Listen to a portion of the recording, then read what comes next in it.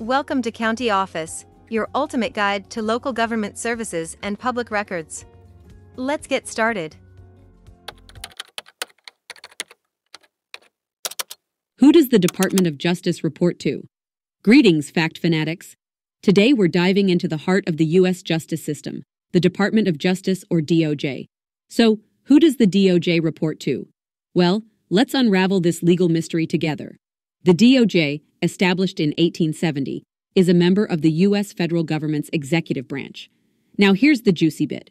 The DOJ actually reports to the President of the United States.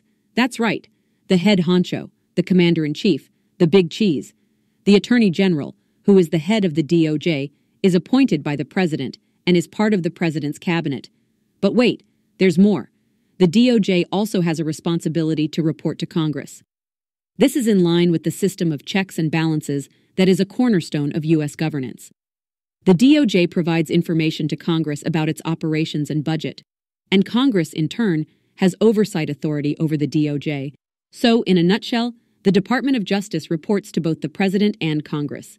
It's a two-way street in the bustling city of U.S. governance. Isn't the world of justice just riveting? To learn more, check out these links which you can click in the description below, and feel free to comment your questions. We're here to help. Thanks for tuning in to our video. Please like and subscribe, and leave a comment below. See you in the next video.